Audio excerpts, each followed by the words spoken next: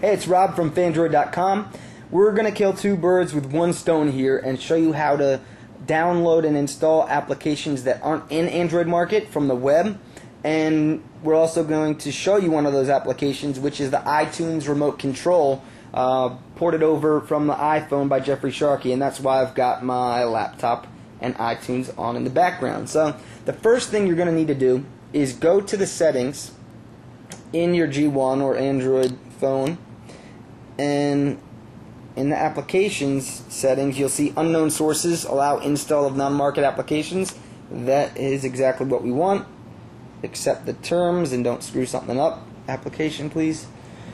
And we're going to then, now that's for downloading non-market applications. For this particular application we need Wi-Fi, so we need to enable Wi-Fi, and it has to be on the same Wi-Fi network as the laptop that you want to control iTunes on. So that's obtaining the IP address, and it's the proper IP.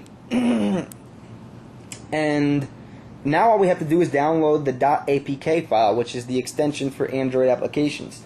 So in the browser I've already got the post up from Fandroid about the iTunes remote control, and in that post I provide a link. You'll see free to download, and all you have to do is click on that. It's a direct link to the APK, and it should download now. Yep, and look, it's already done downloading.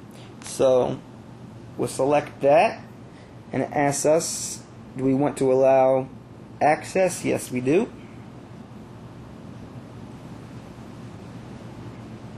And it should just take a minute to install here. Application installed, so now we can launch it. There's a bunch of terms. Hopefully Jeffrey did us right. And now it's just searching for the Wi-Fi.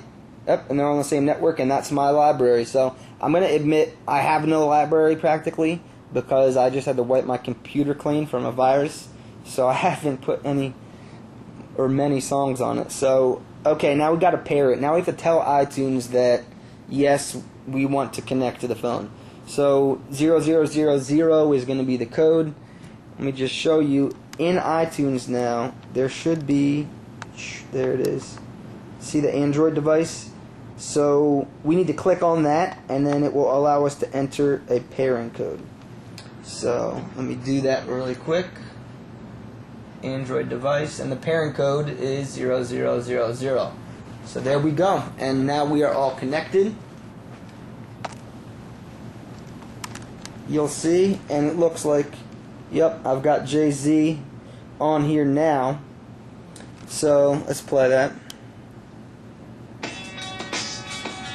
and you can see now it's playing on my iTunes.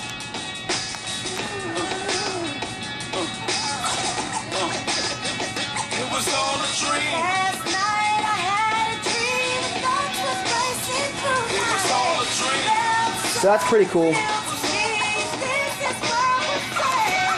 So when I pause it, it'll pause it on my computer. I could be somewhere else in the house as long as I'm on the same Wi-Fi network, and this will work. So you can play, you can fast forward, or that changes songs actually, excuse me. Fast forward, you can just drag that little bar, and it almost instantaneously is changing where you're going in your iTunes. So that's really neat. You can basically control your iTunes from anywhere in your house. So let's take a look at the menu. Let me pause this first real quick. Okay, so you can also browse through artists, browse through songs. So like I said, I don't have much on my or anything on my library right now. But let's go to artists, and you can see I have 3: Biggie, Jay-Z, and Ronald Jenkins. Now, that's quite a pair. If anybody, or trio, excuse me. If anybody doesn't know who Ronald Jenkins is, you have to check this guy out on YouTube. He is a genius, and he's also a clown and a dork, but just a quirky and a genuinely nice guy, it seems like. But he's a mastermind when it comes to producing and piano, man. The guy's outrageous. So here you go. This is remix to a remix.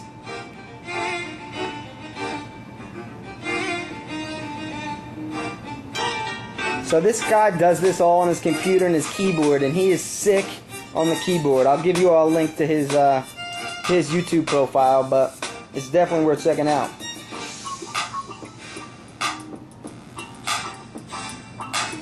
Okay, so you can also do repeat the song, shuffle, search, artist. You can pick another library. If you had another library on here, I don't. But as far as any complaints or changes, or the one thing I would like to be able to do is change the volume. A couple times, even just during this recording, I wanted to turn it down and not necessarily pause the whole thing. So that's something it can't do that I'd like for it to be able to do.